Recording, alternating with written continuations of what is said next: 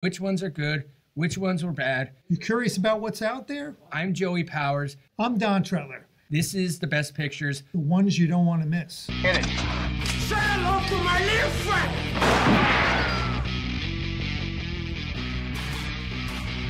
Frankly, my dear, I don't give a damn.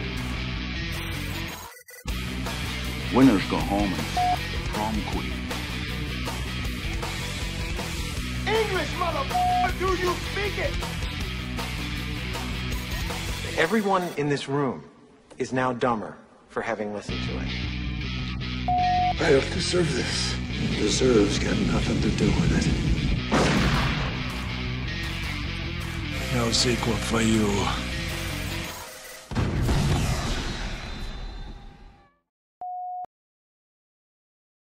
Hi, and welcome to another edition of The Best Pictures. I'm one of your hosts, Joey Powers. I'm Don Treadler. Welcome to the award-winning Best Pictures. I'm covering up the year. This is actually from 2018. We won the Most Trustworthy Film Critics Award. So, Thank you. So if you're counting on us to tell you what movies are good, And what movies aren't, we're the guys.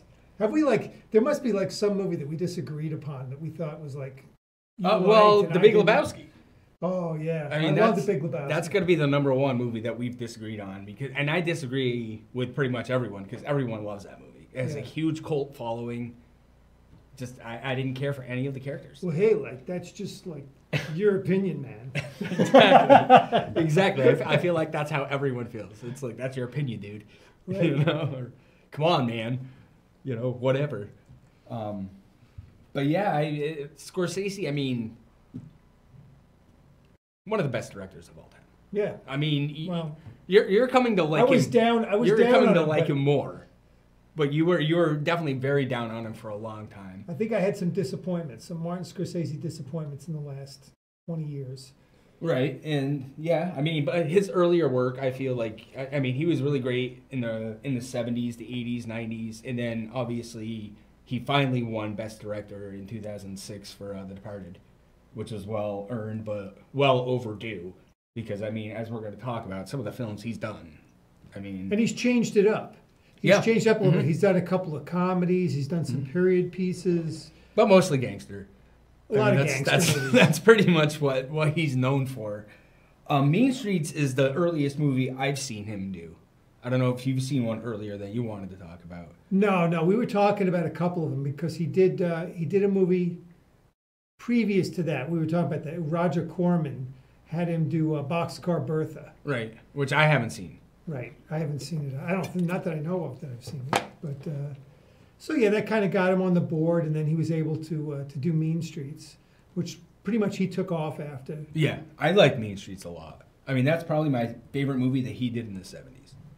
And that's saying something because he's done several good movies in the 70s.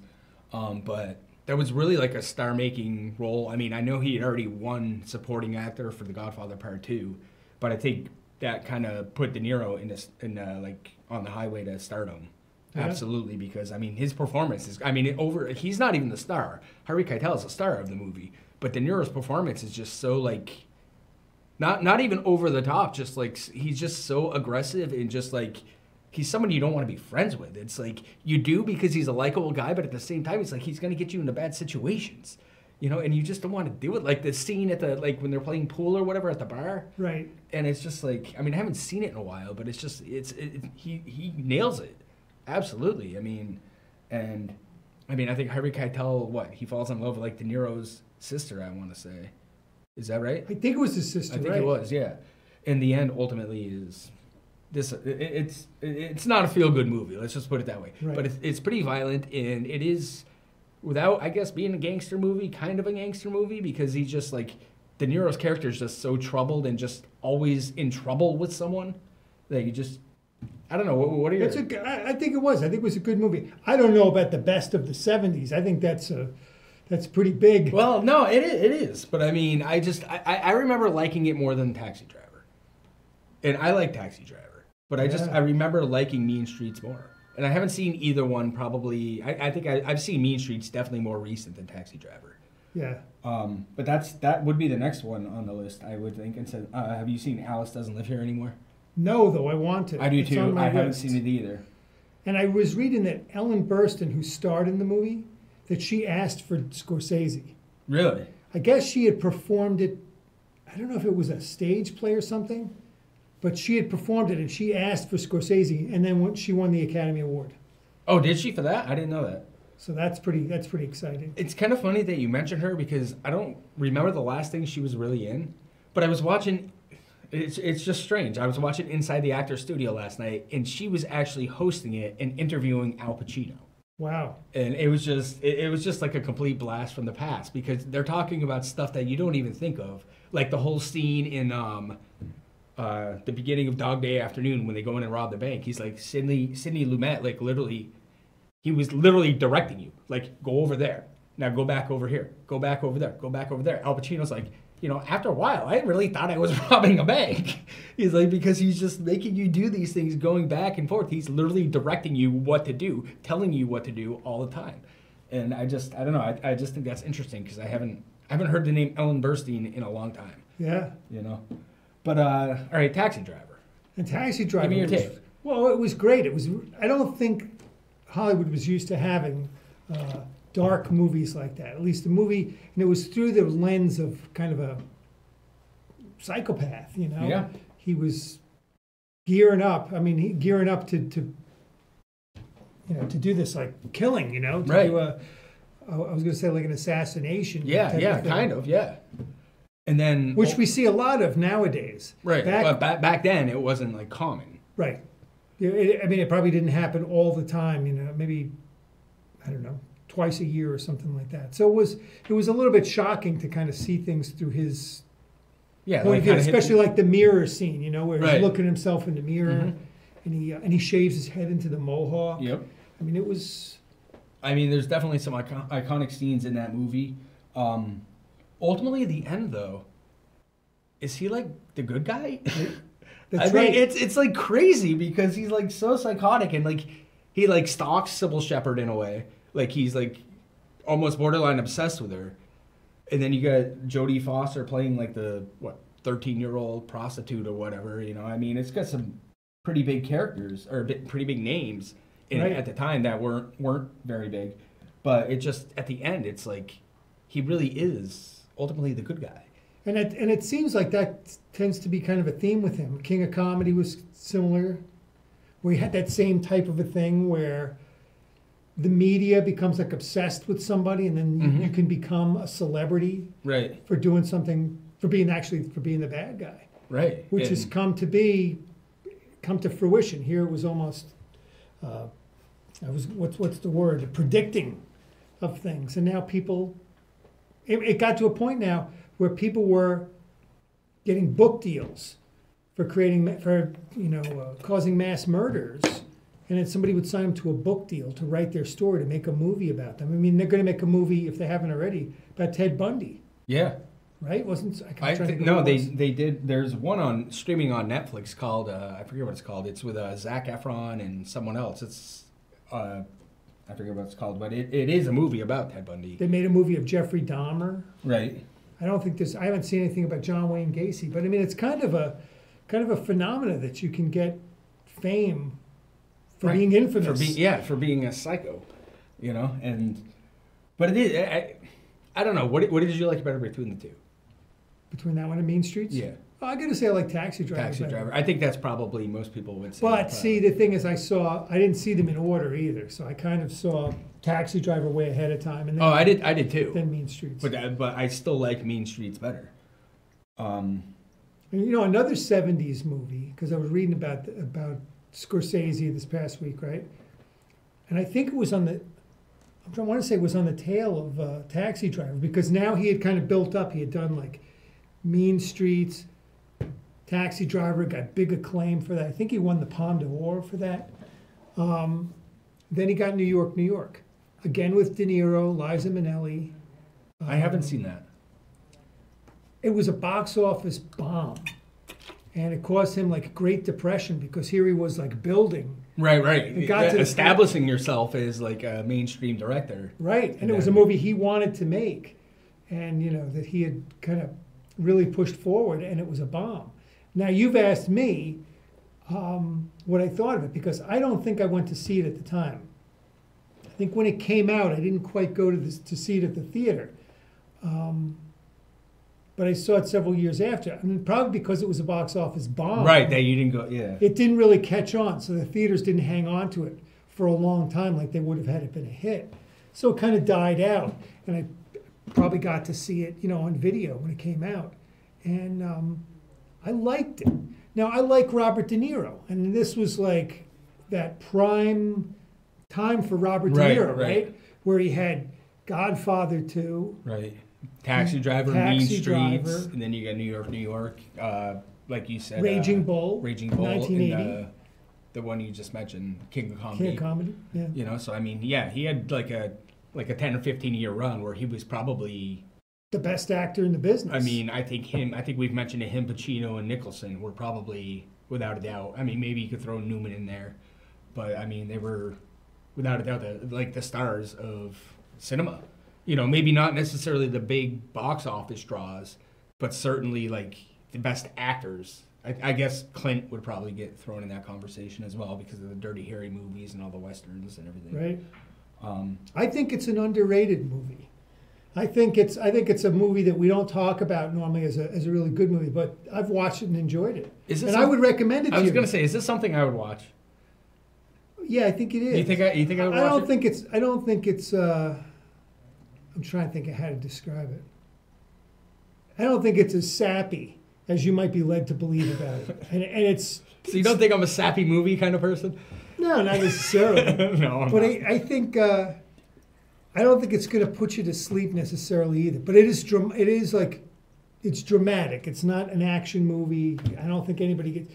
I think somebody might get shot in the movie, but... Well, if someone gets shot, it's worth watching. I mean, I think it was a good movie, and I think it's compelling just because of Robert De Niro's performance. But I think sometimes it can be like not the best movie, but you can still enjoy it if you get a nice performance out of it. I mean, we're already out of the 70s as far as I'm concerned. So. Color of Money. Am I missing any? Are we missing any from the 70s? Something you've seen that, I mean, he didn't really do a ton that I've seen in this. Okay, so Mean Streets, Alice doesn't live here anymore. We didn't see. Seen, yep. Taxi Driver, New York.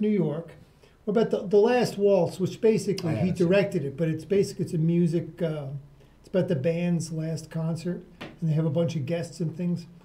I don't know how I would like rate it as a director of a documentary like that, but Raging Bull, right, we talked about, which is 1980, so now we're already out of the 70s. That's what I mean. We're already in the 80s, so let's just go right at the color. So we can talk about Raging Bull.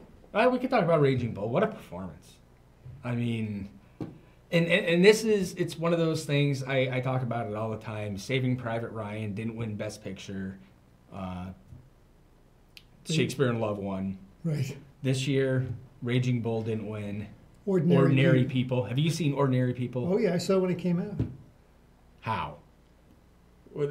I mean, Ordinary People equals ordinary movie. I mean, Timothy Hutton won Best Supporting Actor for that. I'm still trying to figure that out. I mean, to me, was it Redford just hadn't won anything? Is that what it was? Because they gave him director and picture. Right.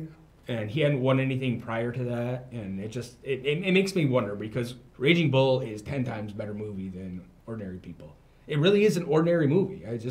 What was so great about it? I mean, I like Donald Sutherland. Yeah. Timothy Hutton. Mary Tyler Moore was coming out of a character or several characters that we had kind of come to know over the course of time, right? Where she was on Black and White. She was Dick Van Dyke's wife. Right. For several years. And then she had the Mary Tyler Moore show. Exactly. Right? Yeah. So we're used to this different type of Mary Tyler Moore. And then this is a very dramatic movie. I mean, absolutely 100% dramatic, about a family breaking up, essentially. It's definitely worth seeing. I don't know if it was... I wouldn't watch it again. ...a better movie. I don't think it was a better movie at all.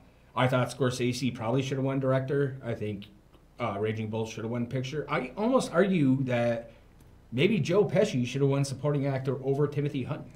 Yeah, I'd be so... I was... You know, I didn't think I didn't think any of the acting performances in Ordinary People were, like, Oscar-worthy at all.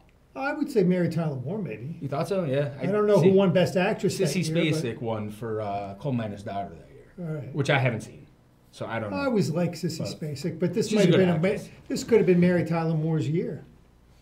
You know? I don't know. I think it's maybe one of those things where because it's a Best Picture and I hadn't seen it and it beat Raging Bull, maybe I'm thinking, okay, this movie's gonna blow me away, and it didn't. I don't know. And it's also because I like violent movies more than I like movies like that. Well, and it makes you wonder how much people campaign for certain movies too. I mean, Raging Bull stands the test of time, as you notice, and Ordinary People doesn't necessarily hold the test of No, time. definitely not. I mean, I definitely would say that I know more people that have seen Raging Bull than Ordinary People. I think most people, I know a lot about this because this was the year I was born, and in high school we had to look up movies from the year we were born, so I know a lot about it. I think 1980 also had, I could be mistaken, had The Stuntman, and Peter O'Toole got nominated for Best Actor for that. Well, nobody, I love that movie. Nobody's going to beat De Niro in Raging Bull, though. I mean, what did he gain, like 40 pounds? I mean, he was huge, and his face, like everything about him, and he was just so, like, explosive. Like, very, like, angry and just, and the fact that it's based on a true story, obviously that's always going to factor in whenever people are...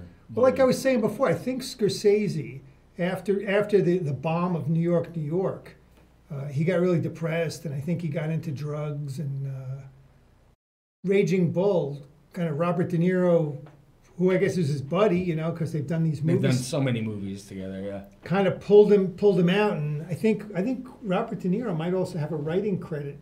Really, for Raging Bull. I think he kind of pulled him out and said, "Come on, let's do your magic here. Let's," because he knew what a talent Scorsese was. Yeah. So and is. I mean, he still is. I mean, he's still doing it today. Oh, I mean, yeah. We're obviously going to talk about The Irishman, but whatever happened, like we're talking about Raging Bull, like De Niro had a great performance. Pesci made a name for himself because I didn't know Joe Pesci from Adam before that movie, but you can't forget him after it. No, because it was a great performance. No. Well, what about Kathy Moriarty? I know. I was just trying to think of her name. You hardly ever see her after that. I mean, that was kind of like, and I think that's the way it is with a lot of actresses. They get a part because of their looks. Not necessarily that they don't have the talent. Kathy Moriarty, I think what holds her back is she had a very strong New York accent. And I don't think, if you've ever seen her in any other movies, she doesn't really get rid of it. No. So she can't play somebody from the South. Right. She couldn't play somebody from England. She's stuck to this one, like, kind of character, kind of... Right. Yeah, no, so that probably limited her a little bit. But she does a nice job in Raging Bull. Absolutely. Holds her own with what I would consider those two heavyweights. Big time, yeah, absolutely. I mentioned it about Mira Sorvino, when she won for Mighty Aphrodite.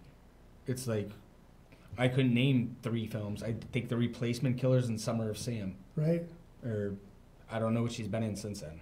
But that might have to do with Weinstein, too. Like right, I heard that she had some kind of a run-in with Weinstein since then. Right, but still, I mean, we're talking, I think she won in 95. That's 24 years ago. Yeah. And she won it was like Cuba Gooding Jr. He won for Jerry Maguire. What was he in? Boat Trip? Boat Trip? Seriously? I always bring up Men of Honor. Men of Honor, yeah, he was in Men of Honor. That was another De Niro movie, too. With De Niro. Yeah, and Charlize Theron. That was a good movie, good cast. I liked both. That's a movie I liked a lot. It always gets me. No, that is a good movie. I forgot he was in that. Gets me going. Yeah. I mean, he had a small role in Pearl Harbor, but I mean... And wasn't he on a TV show now? About a record company? Or am I thinking of somebody else? I think that's Terrence Howard, isn't it? Oh, all right. Empire? That could be, yeah. Yeah. Again, confusing the two guys.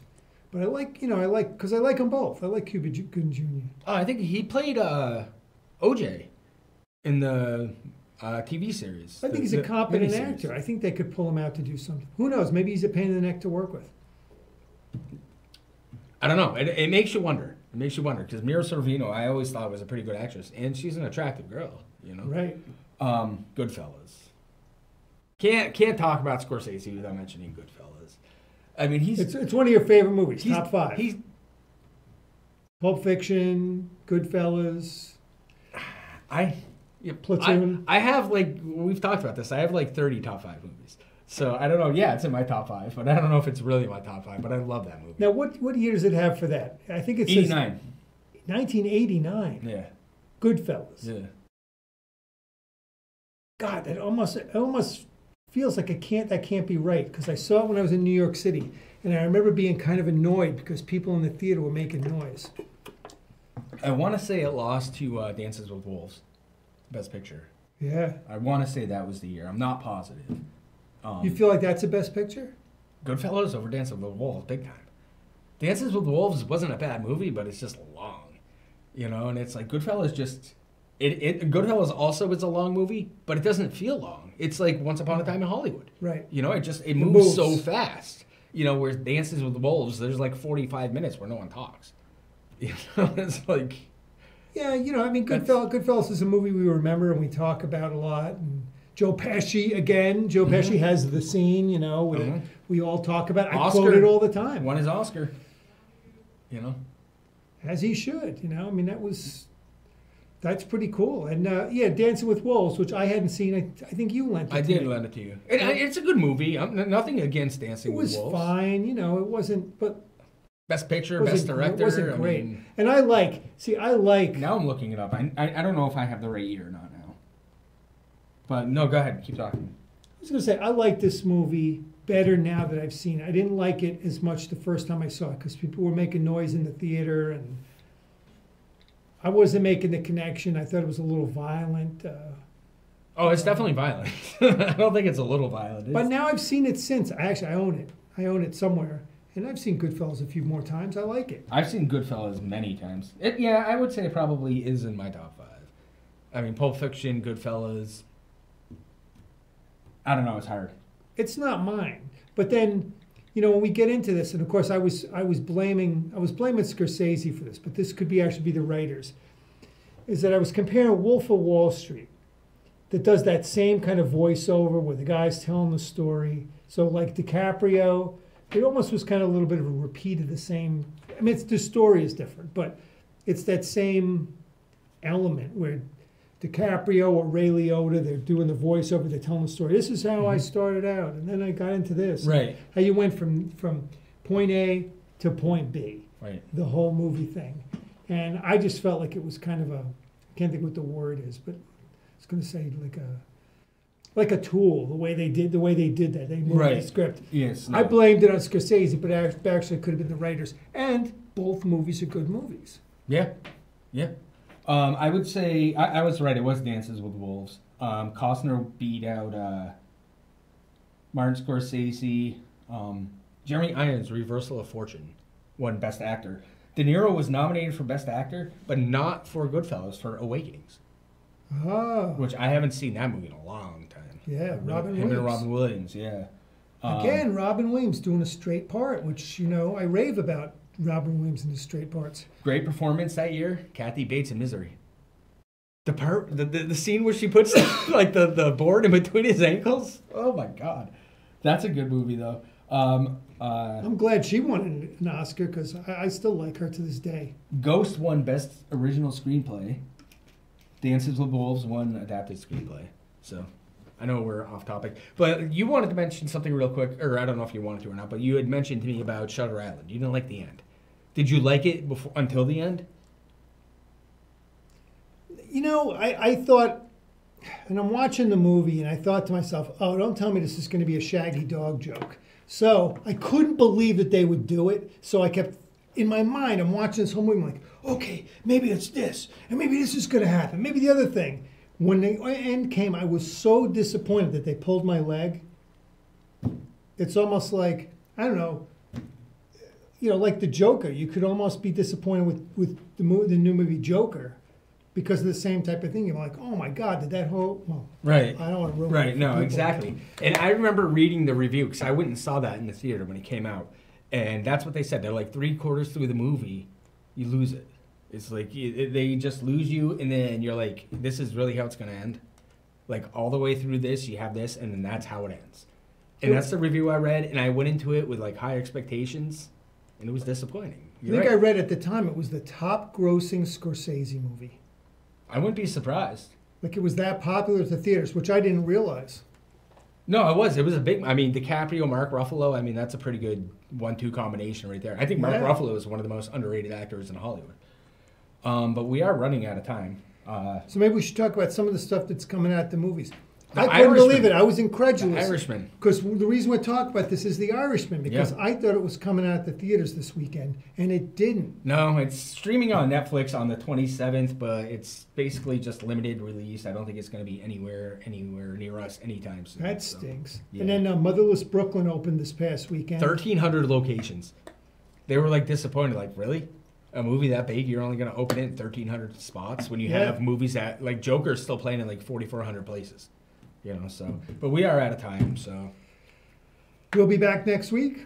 I'm one of your hosts, Joey Powers. I'm Don Tretler. These are the ones You don't want to miss.